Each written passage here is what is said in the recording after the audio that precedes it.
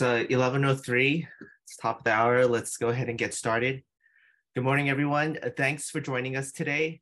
My name is Jeff Huang with eXp Realty, your 2022 Education Committee Vice Chair. Some quick housekeeping items before we get started. Virtual participants will be muted in the meeting. And we encourage everyone to please enter any questions you have into the chat box. The speaker will answer your question during the Q&A toward the end. This session is being recorded and will be available on our YouTube channel, West San Gabriel Valley Realtors. I want to welcome everybody to us, and we have a very special guest speaker. We have Tony Escamilla from Via Home Inspection. Tony is the owner and inspector of Via Home Inspection. He has been in the business for over 23 years and has been a licensed general contractor for 22 years. Tony is a certified residential and commercial construction inspector. He is also an NACHI certified home inspector. He was personally conducted close to 9,000 inspections. So let's give a warm welcome to Tony. And from there, Tony, take it away. Good morning, everybody. Thank you so much for being here. I know everybody has busy days and you have a lot of things going on, so I do appreciate the time that you're spending here with us today. Let me just adjust there we go. Okay, so a little bit about me. I'm going to set my timer here so I can stay on track because I can talk about this for days and days and days. You actually have to shut me up, Jeff. As Jeff said, my name is Tony Escamilla. I'm the owner of Villa Property Inspections. We have been in the business for 24 years now. I am a licensed contractor, like Jeff mentioned, for the last 22 years. And we service Los Angeles, Orange County, and the Inland Empire area, specifically the San Gabriel Valley area is our home base. We're based out of Claremont. I personally live in Claremont, and part of the reason why we're having this chat today, because I happen to be in one of these fire zones that we're talking about, or that we're going to talk about. I am an ICC certified residential and commercial construction inspector. And what that means is that I have the same certifications that your local city building inspector has. NACHI certified home inspector as well. And I am a post-disaster structural inspector for the state of California as well. And like you said, I have done over 9,000 inspections now. You lose track at some point, and it's all good and fun. So as I mentioned, thank you so much for being here. And I realize you have other things to do. So I'm going to open up with a gift to you. There's a link at the bottom of this page here. It's a private link, so it's not visible to anybody. So if you want to download your free home maintenance manual, you can do so by screenshotting that and going to that page. It covers a lot of maintenance items and fire safety, pool safety, garages, electrical, roof maintenance. It has seasonal checklists at the end of the book to maintain your house. So yeah, feel free to download that and give that to anybody you want. So today I want to cover a few things. We're going to start with a little bit of wildfire history here in California, and then what exactly is AB38? There's a lot of talk about it. Some things started last year, some things will start in January of this year, and some of them will start in 2025. Who's responsible for what? Let's see.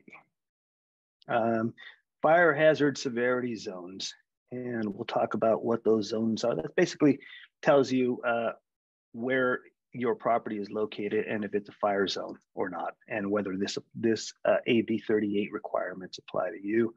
What is defensible space? You'll hear that a lot today, defensible space. And then the CAR form. I'm sure most of you, if you're here in the San Gabriel Valley area, I invited a lot of people from our community as well over the last week. So if we have some people from our community, I'm sure that you probably live in one of the foothill areas. And so these CAR forms are not necessarily going to apply to you, but stick around because we are going to be talking about home hardening.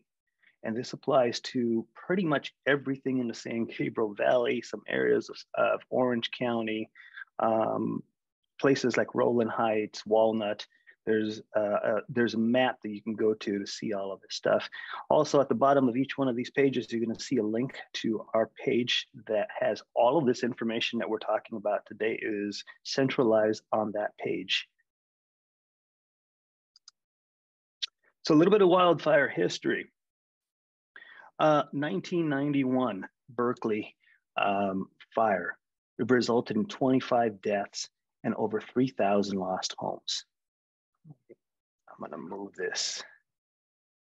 Sorry. I'm gonna move this on this side here. There we go.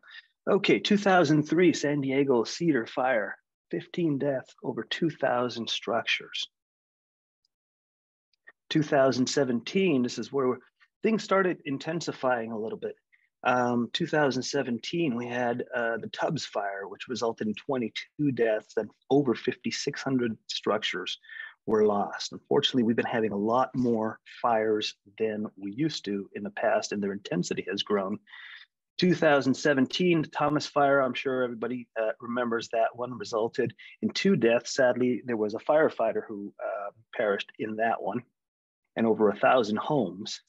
And then the biggest one that we've had and what prompted AB38 was a 2018 Camp Fire, which resulted in 89 deaths and over 18,000 structures lost. That is just enormously catastrophic.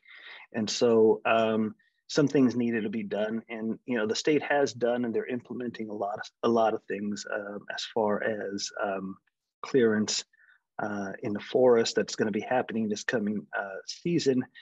However, the requirements of AB38 go towards letting people know that they are in a fire zone and what they can do to minimize the chances of them of their structures burning up during a fire, basically. So what exactly is AB38? AB38 was established as of July 1st of last year. And like I mentioned, there's parts of it which were established last year and parts which are going to start in January. And it basically says that if you're selling a property and you're the seller of a real property and it's in a high or very high fire hazard zone, you have to provide with a buyer with documentation stating that the property is in compliance with defensible space and home hardening. These are 2 main topics for today: defensible space and home hardening. Defensible space is the area around the house, and home hardening is what you can do to the actual house to prevent wildfires from affecting you. So on the CAR forms, if you haven't seen one yet, you likely will. If you sell anything that is in a fire zone, you're probably going to see this at some point. This is yet one more disclosure that has to be signed by the buyer and the seller when you're going through this transaction. However, I believe, in my experience, that this is a very, very important disclosure for many, many reasons. One thing to remember about these forms is that it's not required for every transaction. And there are some requirements on the yellow box that you see up on top on section 1, which tells you this only applies for units 1 to 4 units. It does not apply for multifamily. You don't see a lot of that in the foothills, in the forest areas, but there are some, and it really should apply to those as well. Also, if it is in a fire zone, and I'll talk about how to find out what that fire zone is in a second, and if you're in that fire zone and if these things apply to you. And it only applies to properties that were constructed prior to January 1st of 2010. In 2010, the building code changed. The building code changes every 2 to 3 years. And in 2010, they enacted a lot of fire restrictions on the newer building code. So the new construction is built to a completely different standard. But even then, we came to find out in 2017 and 2018 that It wasn't foolproof because we lost a lot of structures during forest fires that were built after 2010, and we came to find out why.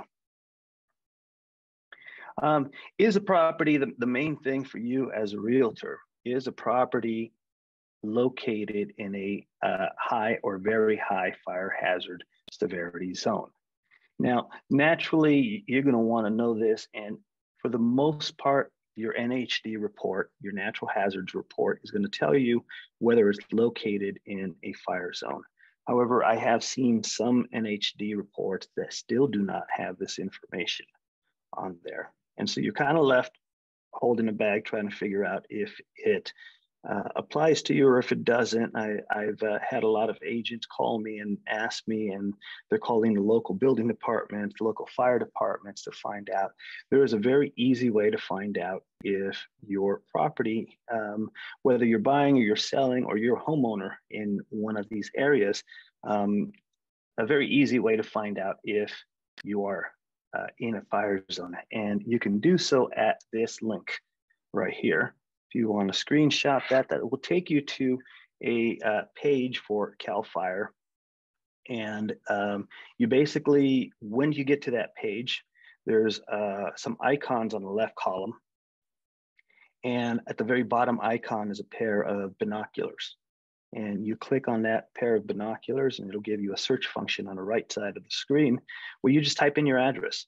Type in your address and it'll show you exactly where you show up on the map and how close you are to a fire zone, or if you are in a fire zone. And so if you're in a fire zone or adjacent to a fire zone, there's a lot of things that we're going to talk about today that really should, you really should consider whether you're buying or selling or you're just a homeowner. This form, it's a disclosure, and like any other disclosure during a transaction, it's meant to limit liability and have an understanding amongst all the parties of a transaction as to what condition the house is in. This, however, this particular form, I think, is of great importance in a real estate transaction because it's one of those things where you can't just say, I don't know. Because if this house happens to burn up a year from now or 2 years from now in a wildfire, this will probably be one of the first things they're going to look at. And was there any home hardening that was done on the house? And so these are the kind of things that most sellers should know just by looking at their house, whether it applies or it doesn't. And so it's not one of these things that that you can overlook and just sign. It really should be read carefully. Luckily, there is a, I think I'll get to it right now. There is on page 3 of this particular form, FHDS, it actually walks you through step by step. And I've reviewed the document from beginning to end a few times, and it's very well written. It walks you through the entire process of filling out this form. So because of time limitations, I won't go into every detail on filling out forms. And also your local board of realtors probably isn't gonna care for me giving you legal advice. So just to suffice it to say that you really want to read this particular disclosure very closely and fill it out very carefully with your seller. So some of the sections that you need to fill out, if these things do apply to you, if it is 1 to 4 units, if you are in a fire zone, then you need to fill out these questions here. And it's going to talk about roof eaves, soffits, vent openings. Do you have them? Are they in excess of 1/8 inch wire mesh, like the attic ventilation openings in for your attic that you see outside, or the crawl space ventilation openings? Are they in excess of 1/8 of an inch? In 2010, it changed from 1/4 inch openings on the wire mesh that you see in the crawl space entrance to 1/8. And it's because we came to realize that embers flying from a nearby wildfire can easily penetrate into your crawl space and into your attic space. And so that's why they tightened that up. So you're going to want to answer that question. And what type of roofing material do you have? Do you have wood shakes, wood shingles, or the asphalt shingles, or the cement tiles? And do you have combustible landscaping in zone 0? And I'll come back to zone 0 right now, because it's one of those things that is coming into effect in January of this coming year. Single pane windows. One of the other things that we found out during the last building code change is that single pane windows don't hold up very well during a fire. If a forest fire or a wildfire happens to get close to your house, the sheer heat, even if the fire is not in your front yard, the sheer heat from a 100 wall tall wall of fire will blow out your windows, and your windows will shatter in your house. And this is part of the reason when they ask you to evacuate these fires before the fires, because they want to keep you out of harm's way. And so tempered glass is a requirement now for windows. And tempered glass, if you've ever seen what a car window looks like when it breaks into tiny, tiny little pieces, or it has a film inside. And that's meant to prevent large pieces of glass from flying across the room and hurting you, and or keeping the glass intact if it has a film inside. And that's why it's a requirement for all new construction in fire zones to have tempered glass, and it's one of the requirements to disclose in this particular form. Bird stops. Again, one of the things that we found out during the 2017 and 18 fires is that even if you have concrete tiles or ceramic tile roof on your house, and you think that, okay, well, that's fire proof, it's not going to burn up. Well, at the ends of the roofs, at the edges of the roof, you have this little concave shape to the tiles, and birds tend to get inside that area and create nests, and that's why they call these bird stops. So they go on the ends of, at the edges of the roof. But that's also required now because during the 2017-18 wildfires, we came to find that embers flying in the air from a nearby wildfire also made their way in there and started fires underneath the tiles and literally burned your roof off. Now, because it was underneath the tiles, it's a lot harder for firefighters to even know that there is a fire or to put it out without actually tearing up the roof. And so that's why bird stops are required now. Rain gutters with covers. This is one of the other items on the form, and I'll get a little more in detail about these in a little bit. There's different types of rain gutters, different types of covers, and that's just meant to keep leaves from piling up inside the gutters and drying out and then catching fire.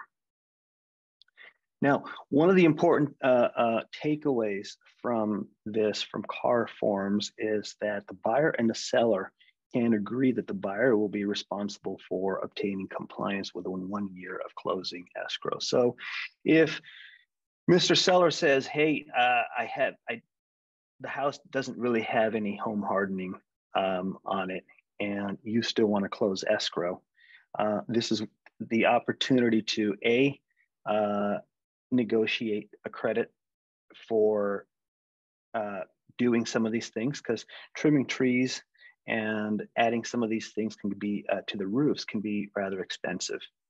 And so it's a good opportunity for that, but then they come into an agreement that the buyer is going to do it, and then the buyer will be responsible from that point forward for making those modifications to the house. On section 1 of this form, one of the questions is whether the state or local jurisdictions have an ordinance in place already to as far as home hardening and brush clearance. And in answer to that, without going through city by city, in answer to that is yes. Just assume that whatever city you're in has a local ordinance for brush clearance and home hardening, because I've been doing this for 24 years and I have yet to find a city that doesn't.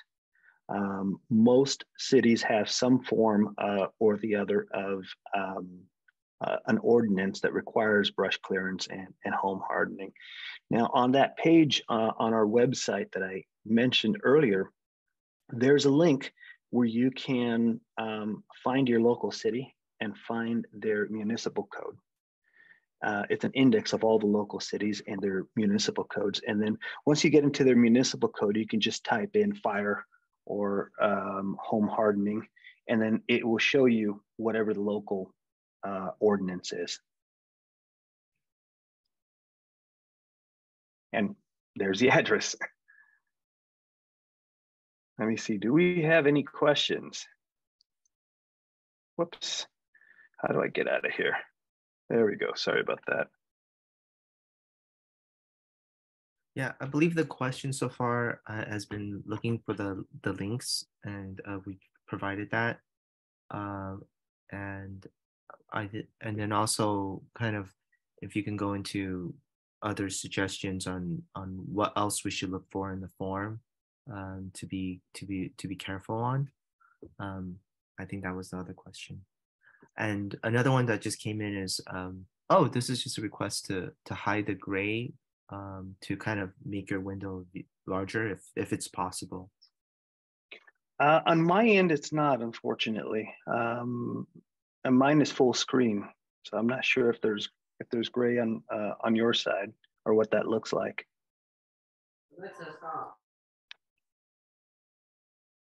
Thank you. Okay. Yeah. If you, oh, Kimberly has her hand up. Thank you. When I asked how to fill out very carefully if you do not know the answer, because sometimes I'll be with my clients and I feel like I need to be an inspector to help them fill this out sometimes, right? And because what if you don't know the answer? What if they don't know if there's loose or missing bird stopping? That is a great question. Most of the things on here, for example, do you have wood shake roof? Homeowners will know that.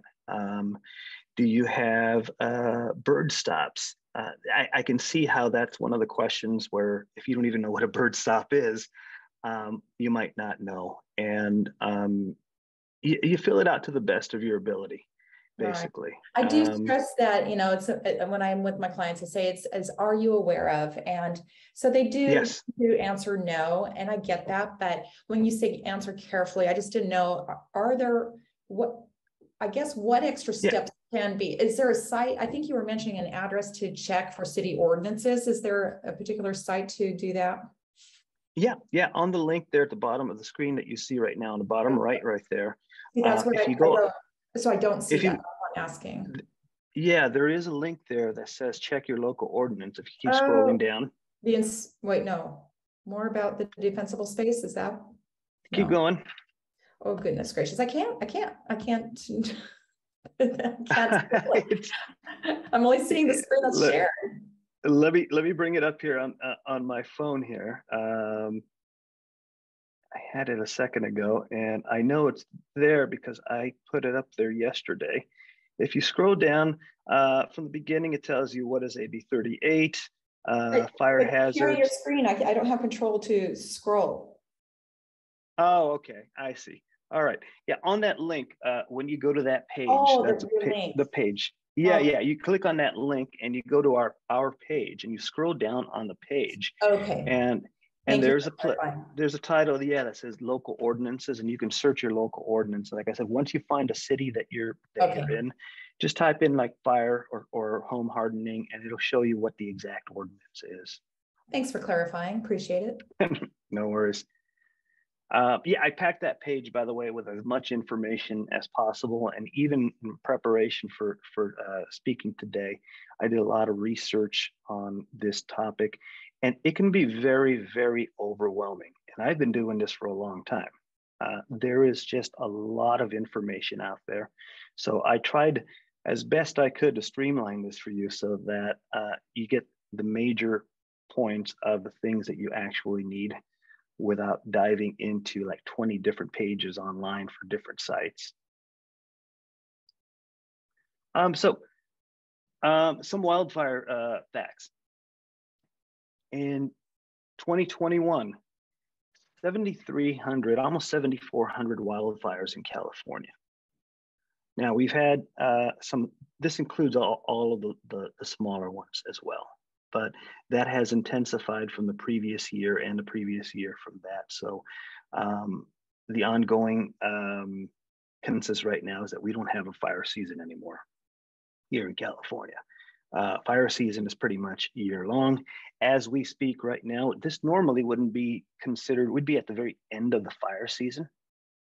But as we speak right now, we have red flag warnings today. We're getting Santa Ana winds later on today and into tomorrow. And all fire stations are on high alert right now because fire season is just one of those things that's just going to be an ongoing issue here in California. 2.5 million acres burned just last year.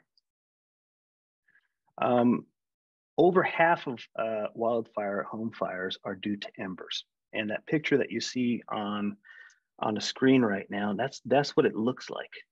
And it's crazy. Those embers can travel up to a mile in a wind-driven fire. Like if there was a fire, you know, with the Santa Anas going on, those embers can travel, and more than half of the wildfires on homes that burn down are because of embers. And this is what home hardening is about.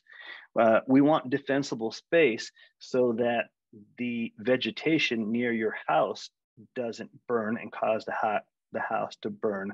But we also want to harden your home so that those embers don't burn the house down. Fires from embers are usually unseen, especially if the area has been evacuated. And, you know, I know sometimes people stay behind, but there's a lot of reasons why you should. If you're asked to evacuate, you should. But a little bit of preparation beforehand goes a long way. Some of these fires, like what I just described a little while ago about the bird stops and the embers getting underneath the roof tiles. Those are the kind of fires that start without you even knowing, and you won't find out until your house is really, really engulfed. These embers will land on roofs, and I'll touch on clearing your roof in a little while and what you should do. They land on roofs, they go into attic spaces. The ventilation, if you have older attic vents that don't have, I can't tell you how many attic vents I see that have no wire mesh on them at all. It just has little louvers, and animals can get in, but more importantly, embers can get in there, touch a fire off inside the attic, and you won't even know for, you know, a good 10, 15 minutes when the house is really on fire. Same thing, areas under a deck. I frequently see in more wooded areas and even in not so wooded areas, I see a lot of leaves, a lot of dry material. I see paint cans. I see all kinds of stuff under people's decks, and I get it. It's a good open space. It's great for storage, but not really. And under the crawl spaces, under the house. Embers can get under the house and touch up a fire from under the house as well. So defensible space. Defensible space is meant to go, like I said, in conjunction with home hardening. And we have different zones, and one of those new zones is going to apply in January of this coming year. There's 3 different zones. We have zone 1, which is 0 to 30 feet. It used to be 0 to 50 feet. But we came to find out that we should get a little closer and do a little deeper cleaning around the house. And think of it as cleaning is what you need to do. And it's remove all dead vegetation. In the wintertime, there's not much you can do about bushes that go dormant. They're very dry, but there's a lot of leaves that they drop. They should be cleared away from the house. I think I have a good picture I'm going to put up right now where you can see that the area at the bottom of the house surrounding the house is on fire. And it's because all the leaves caught on fire, and that's what touches off fires in homes. In this zone, you also want to remove any dead branches away from your roof. Have those trimmed back at least a good 10 feet from your chimney, 10 feet away from your roof, period. And wood piles. I see firewood stacked up 3 feet high behind people's houses. And good fireplace is really cool. But during a fire, that's one of the first things that's going to go off. And because it is firewood and it is stacked up, it is a big source of fuel that's going to burn really fast. And so the recommendation is to move it to zone 2, which is anywhere 30 feet away from the house. A utility shed, preferably a metal shed and not a wood shed, or somewhere far away from the house. Zone 2 is 30 to 100 feet from the house. And that's meant to have any grass areas, any bushes, anything down to no taller than 4 inches. That's just to keep it from burning. The lower it is to the ground, the less chances are that it's going to touch off a fire on your tree. And so one of the things, I don't know if I put it here, but you also need to trim your trees to a height of 6 feet. Any branches that are lower than 6 feet should be trimmed so that if something does touch off on the ground, some dry leaves, something touches off, it's not going to set the tree on fire. And wood piles, 10 foot of clearance. Firewood, for example, if you put it out in zone 2, it should have clearance from other combustible materials or be inside a metal shed, like I said.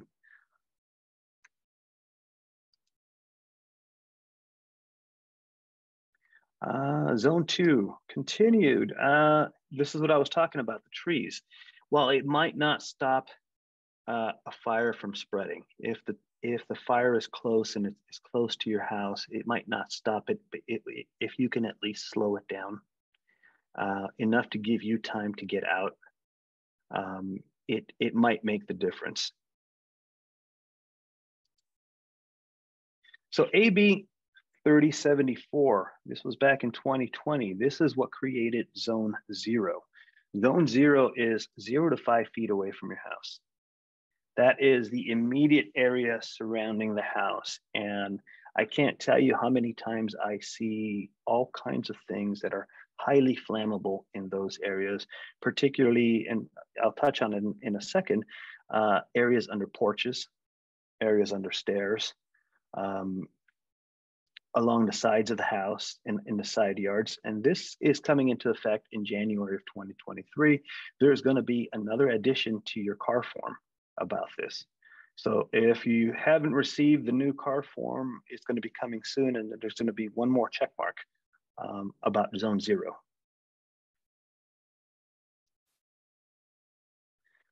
The overall consensus for all of these zones in defensible space is the area within 100 feet of your house. If you control the area within 100 feet of your house or to the property line, there's not much you can really do outside of your property line, except in conjunction with your neighbors. It's always a good idea to do that. But science has found that if you control that area within 100 feet of your house, the chances of your house surviving during a wildfire go up exponentially. And it makes the job of the firefighters a lot easier, knowing when they walk into a space like this, knowing that this one is better taken care of, and it makes it easier to defend your house. And that's why they call it defensible space.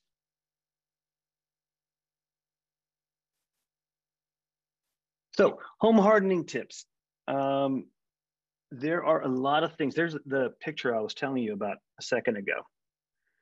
This is an actual fire, and all of the grass area and bushes and dry leaves that were surrounding this house were the very first things that caught on fire.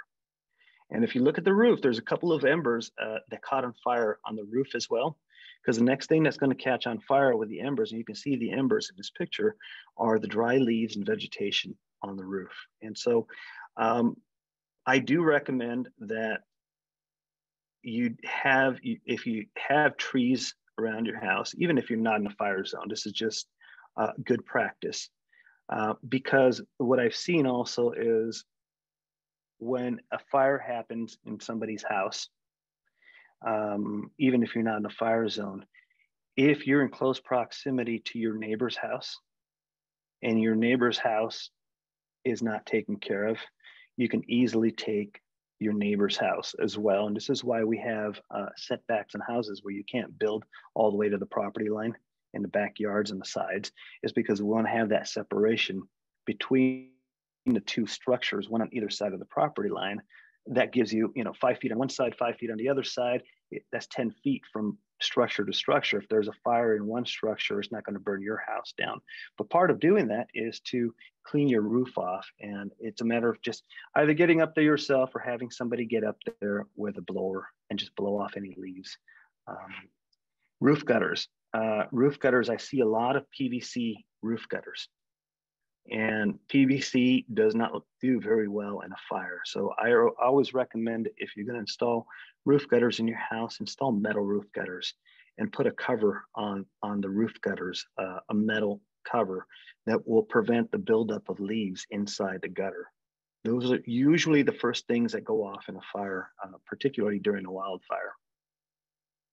100 feet, 100 feet, 100 feet. You'll hear that a lot. As far as home hardening and defensible space, you want to clear any dry brush, any dead branches, anything that might catch fire. Even I've seen a lot of playhouses for kids. If it's wood, it will catch fire. Yeah. You want to clear the leaves. If you have from the rooftop, as we were just talking about, periodically, you want to clear those, particularly once we start getting into the heavy fire season, like early summer, late fall. Clear the roof gutters at least once a year. That clearing your roof gutters once a year does a lot more than just fire prevention. I can't tell you how much damage I see to houses that is moisture related when we're doing inspections, because A, it doesn't have roof gutters, or B, the roof gutters are not installed properly, and you get a lot of moisture penetration on the roof eaves. It rots out all the roof eaves, and then it causes leaks into the house. Leaves, I mentioned this a little while ago also. On top of decks, I see, like the picture here, I see piles and piles of leaves on top of decks regularly. They're piled. If you haven't used your patio, you haven't used your deck in a while, sometimes, and I'm guilty of this, there's a lot of stuff in the back, and you want to make sure that you clear everything so that it's not a possibility of adding to a fire or making a fire a lot more easy to get started. Under the decks, under the stairs, under the porches, all of that, particularly that stuff, has to be cleared out more. Relocate firewood to zone 2 and trim tree branches away from the house. Low plants, the picture that we saw previously, one of the things that it did have going for it is that those were low plants. The plants that are in the planters around your house, you want to trim them and keep them as low as possible, because the higher they are, the higher that they can set off the roof eaves. When a fire starts, it's very intense and it goes up really quickly. And if it gets caught on the roof eave under your house, it'll spin underneath the roof eave and it'll burn the roof eave off, and then you'll start a fire. So the lower that the plants and the vegetation are surrounding the immediate area in zone 0 of your house, the better. And one of the other things that I see on some newer construction, newer than 2010, we have a lot of stucco houses here in Southern California, but there are some areas that still have wood siding. And particularly in the fire zone, this is very critical, because if you have a bush like this time of year, the leaves fell off, it's pretty dry. And if that bush, like in the picture, were to catch fire and you have wood siding on your house, it will set off the fire to the wood siding immediately. So I always recommend that there be at least a foot distance between your vegetation and the house for two reasons. Number one, for fire safety. Number two, the vegetation usually tends to cause some kind of cosmetic damage or rust. Makes it a lot harder to maintain the walls and repaint when you need to repaint. And it attracts rodents. So I see that a lot. But yeah, you definitely want to have at least a good foot between the vegetation and the actual house. Patio furniture. Patio furniture in patios, particularly if it's wood patio furniture, and I have a chair just like that, a couple of chairs in my patio right now. It's not a deck, it's patio. It can catch fire, and I see leaves accumulate on top of patio furniture, and that's like the stuff that you use to start your campfire. It will catch really quickly, and it'll burn the patio furniture. I always recommend, and you can buy these on Amazon. They're very inexpensive. You can use covers just like this that are fire resistant. Very similar to the material that you use if you have a barbecue in your backyard and you have a cover on it, you know what I mean?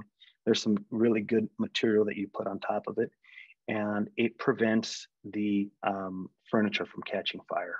And it also extends the life of the furniture. Cushions, planters, wooden planters. I always recommend tuck them in underneath the covers as well. Some of these cushions are not fire rated or any other thing. Just look around your house, and anything that can catch fire, stick it under one of the covers. Make sure that the cover itself is not accumulating leaves, and just clear out any leaves. If you have a deck, or if you know somebody who's buying a deck and you're representing a buyer, or they want to build a deck in their house, I always recommend that they use a non-combustible material like Trex. And Trex is a brand name. It's a composite wood. It's almost like plastic, but it looks exactly like wood. It does not catch fire when embers land on it. And the frame of the deck underneath can be made out of wood, but if the railings and the top of the railings and the deck material are made out of a material like Trex, it really goes a long way from preventing a fire. Now, if you happen to be in a hilly area, and we're in a foothill, so there's a lot of hilly areas, and you have a deck in your backyard, and if there's a downslope where the deck is located, you want to clear the area on the low side of the deck even further back, because those flames, if there was something burning downslope from your house, those flames would naturally go underneath your deck. And this is why it's important to not have anything stored underneath your deck and clear out leaves. I've seen about that much depth of oak tree leaves underneath decks on a regular basis, and those are really, really dry, really, really flammable. So yeah, if you do have a deck, if it is on a hillside, that additional clearance goes a long way, but making sure that there's nothing under the deck as well helps out. Doors and windows. Whether you're home or you decide to evacuate during a wildfire, or you're asked to evacuate during a wildfire, you want to close all doors and windows tightly. And I put pet doors on here. There has been a couple of cases where embers got into a house through a pet door. And, you know, I assume that if you're going to evacuate your house, you're probably going to take your pets with you. So you would want to have that closed so that the embers don't get inside and touch off a fire in your carpet or on your furniture inside the house. And you might want to consider installing metal shutters if you're in a fire zone. They have some really cool low low profile shutters that look really nice on the outside of the house, but for security reasons and for fire safety, you can close them whenever you need to. And this prevents the heat from a fire from blowing out the glass in the windows, number one, and then making its way inside the house.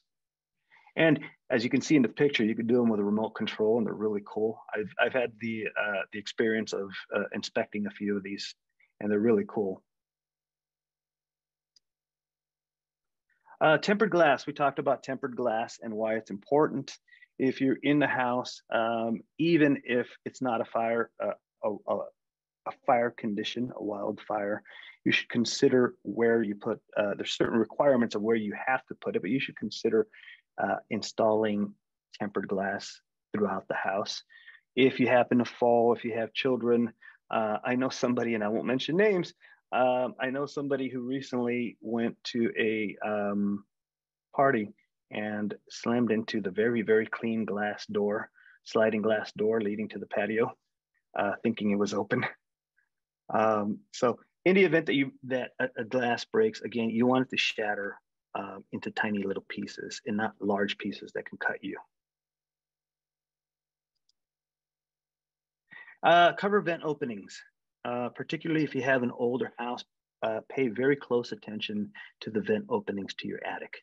This is the #1 space where wildfire embers get into, under your house and inside the attic.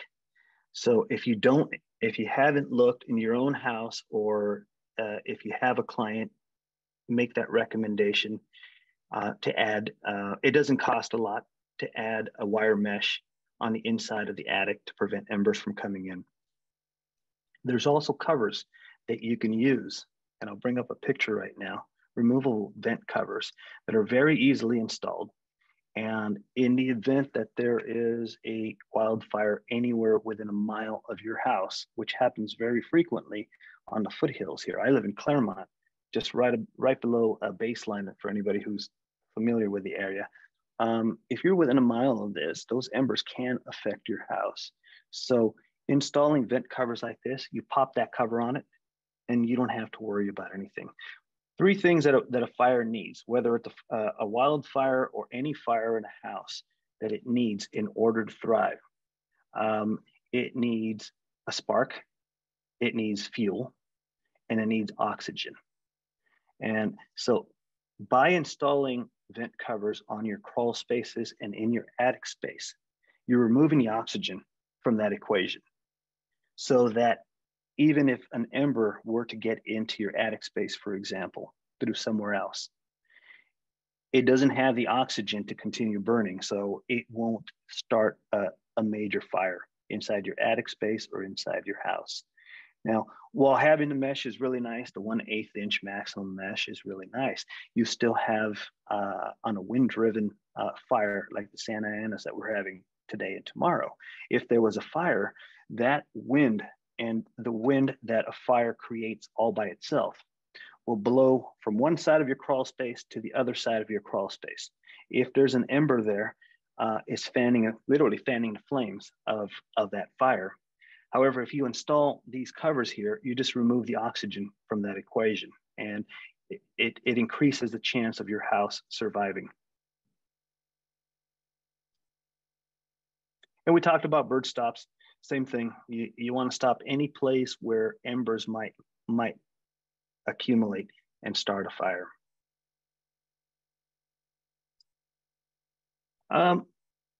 Last but not least, have a plan. If you are in a fire zone, and like I said, I invited some friends from our community to come here because they're in fire zones as well. If you are in a fire zone, you should have a plan, and you should have a plan a lot sooner than any potential fire season. Create and maintain your defensible space that we talked about. Speak with your family beforehand, especially if you have kids. It's the same principles that we have for earthquake preparedness. Speak with your kids. It's a scary thing for adults, but for kids, it's even scarier. during a forest fire, even if it's not as close.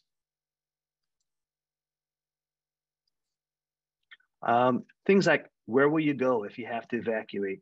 If you're made to evacuate or you're asked to evacuate, where would you go? Would you stay with a family member? Would you stay at a local shelter, a hotel?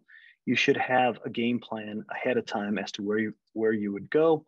What will you be taking with you? And then I've heard this a lot, and unfortunately, some people who have lost their houses, when you're asked to evacuate because a fire is getting closer, the panic is, what should I take with me? Should I take memories? Should I take photos? Should I take the laptop? Should I take things that people forget, medications? If you're going to be away from your house for several days and you're on any kind of medication, or anybody in your family is on medication, have a list of those medications so that you can just plop them into a bag and go. Special needs. Are there any special needs? Elderly, children. Having toys for children, for example, if you have to evacuate, coloring books, things like that that will keep them entertained is a good idea. And the same thing goes for elderly people as well. I know that there are, here in the San Gabriel Valley, I see a lot of multi-generational families. And so it makes sense to make sure that you're taking care of everybody in the household if you have to evacuate your house, whether it be for a forest fire or an earthquake. Pets. It's crazy, but if you're on the run and you have to make a quick decision, it's really difficult if you have a dog or a cat and you have nothing to put them in, and you put them into your car. It makes for an interesting drive. So you should have a pet carrier for small pets. You should make plans to how you would transport them in a hurry, and not have to go dig out the pet carrier that's on top of the third shelf in the garage behind a few other boxes. If you have large animals, there's a lot of areas that have larger animals. Do you have plans to evacuate large animals? Securing your home. Sadly, there has been instances where evacuation orders are given and people have taken advantage of that. And you hear about it in the news every so often, and it does happen. It's very sad that something like that happens, but you should have a plan as to, how would I secure my home if I'm going to be gone for 2 or 3 days? Having those shutters that we spoke about, those metal shutters, it's a good idea. They're great for security. Alarm systems probably won't work because you'll probably lose power. So how would you secure your doors? How would you secure your windows? How would you secure your sheds, your garages, even your vehicles? And last but not least, is one of the most important things you can do is make sure that you have your insurance documents. Either scan them. You should probably have a copy outside of your house of your insurance documents, and have a inventory of the major items in your home for your insurance carrier, so that in the event that something happens and something catastrophic happens, when you return from that, you have at least your insurance documents on hand to get the ball rolling as quickly as possible. You have to remember that after an earthquake or a fire, insurance companies get flooded with phone calls and claims. And so if you have all your documentation in place ahead of time, it makes it that much quicker for you to recover from some unfortunate circumstance. So in wrapping up, I have a blog, and I nerd out. I joke about this, but I nerd out about these kind of things. I write, and you've probably received one of my emails at some point. I send out about all kinds of topics. I send mostly educational stuff, but please feel free to drop by. There are some articles on there about interior fire safety, exterior fire safety. There are articles about smoke and carbon monoxide requirements. water heater requirements, foundation problems, and how to avoid foundation problems, fire safety, earthquake safety, pool safety, seasonal maintenance checklists. And if you want, you can subscribe and you'll get the periodic blogs when I do send them out. I don't spam. I promise I won't spam. I only send out educational stuff. But yeah, feel free to check that out. Make sure you download the home maintenance manual, the link that I put up earlier.